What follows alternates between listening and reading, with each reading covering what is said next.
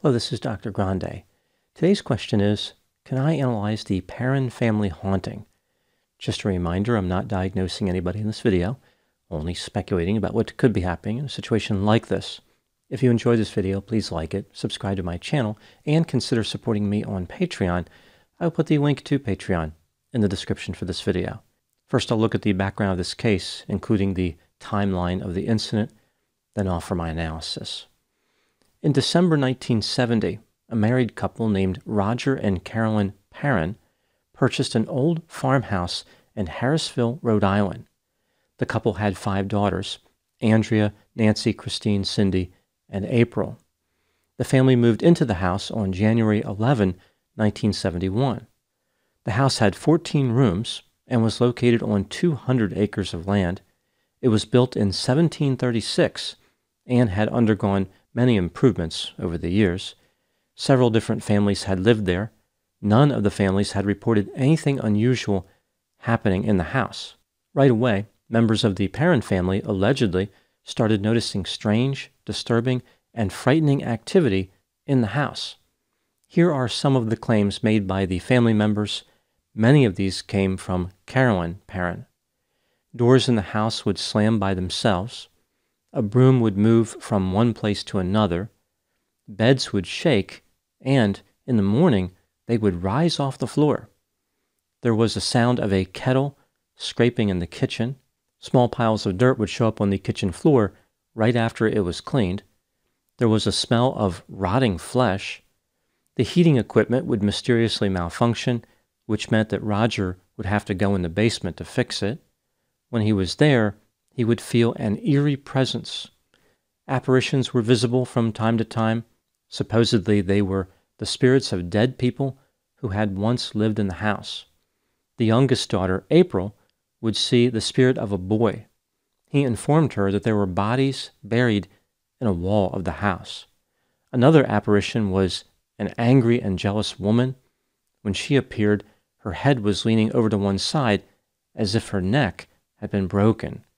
She would threaten to drive the family members mad with death and gloom. I'm going to guess that she wasn't a cheerleader when she was alive.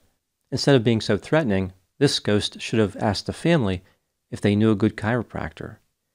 Due to all these unusual experiences, Carolyn conducted research into the history of the home, looking for some type of explanation. One particular family, the Arnold family, had been in the house for 8 generations. The house was sometimes called the Arnold Estate. Carolyn claimed that many people had died in the house under grotesque or mysterious circumstances.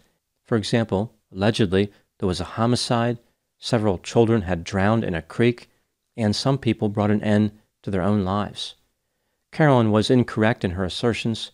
The truth was much less dramatic. There were only 2 deaths associated with the property in its history, which could be categorized as unusual. In 1901, a man who was intoxicated entered a shed on the property and died from exposure. And in 1903, a former owner of the farmhouse died of exposure while walking home at night. His body was found leaning against a stone wall on another farm.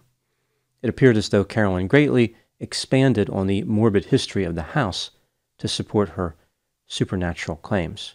Carolyn claimed that the ghost with the broken neck was a woman named Bathsheba Sherman. Bathsheba was a real person who lived from 1814 to 1885.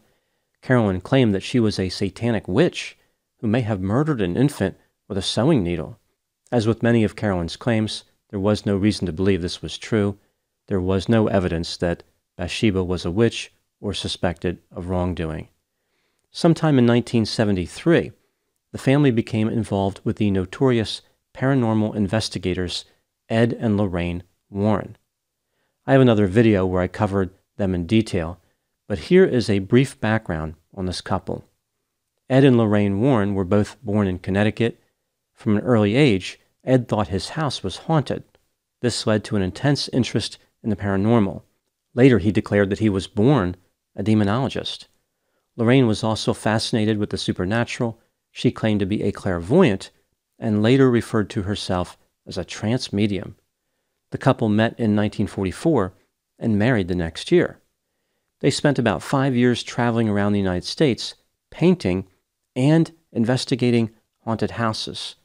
Kind of an odd mixture of behavior. Typically, they would approach the owners of a haunted house and offer to give them a painting in exchange for stories about the house. In 1952, the Warrens founded the New England Society for Psychic Research.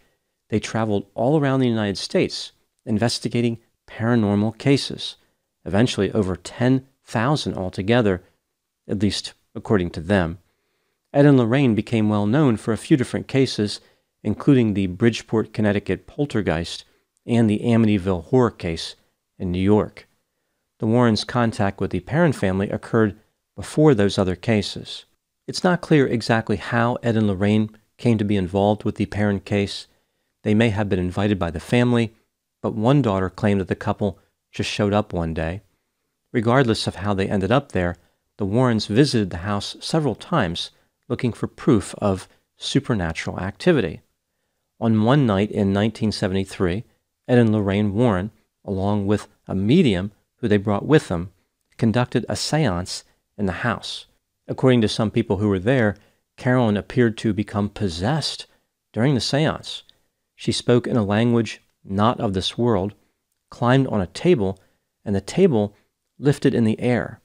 Somehow, Carolyn ended up back in her chair, which levitated and threw her across the room. She was having a lot of anti-gravity related problems that evening. Carolyn's husband Roger was flustered and fuming about the flying furniture fiasco. He immediately kicked Ed and Lorraine out of the house. Members of the Perron family said that the supernatural activity ended after the seance. However, they also said there were still apparitions. This is just one of the many inconsistencies throughout the various accounts of their time at the farmhouse. The family lived in the farmhouse until June of 1980. By this time, the property only had 8.5 acres left because they sold the rest of the 200 acres to pay for various bills.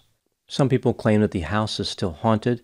For example, people say that they have seen shadowy people. They sometimes feel touched by an unknown entity in the basement. There's a chair in the study that vibrates. The sound of footsteps can be heard. The sound of doors opening and closing can be heard. And a black mist is visible. Some of the subsequent owners of the farmhouse have embraced the ghost stories, but at least one did not think that any of the stories were true, and essentially accused Carolyn of making everything up. In 2013, 33 years after the Perron family moved out, a movie inspired by the Warrens' encounter with the spirits in the Rhode Island farmhouse was released. It was titled The Conjuring. The film was a massive box office success. By this time, Ed Warren had been dead for 7 years, but Lorraine was still alive and consulted on the movie. Lorraine died in 2019. In addition to The Conjuring, the experiences of the Warrens inspired many other well-known movies, including the Amityville Horror in 1979, 3 different movies based on a possessed doll named Annabelle, and 2 sequels to The Conjuring. At the time making this video, the former Perron family farmhouse is kind of like a tourist attraction. People pay money to spend the night there and investigate ghost activity. Now moving to my analysis. Here are my thoughts on a few areas that stood out to me in this case.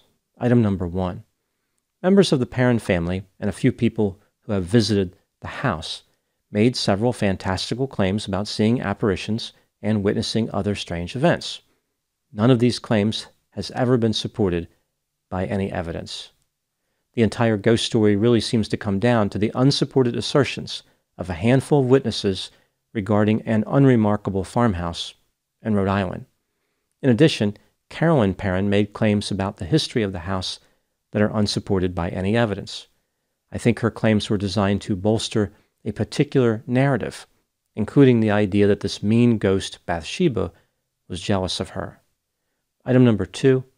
Carolyn's daughter Andrea Perron self-published 3 books about the farmhouse haunting.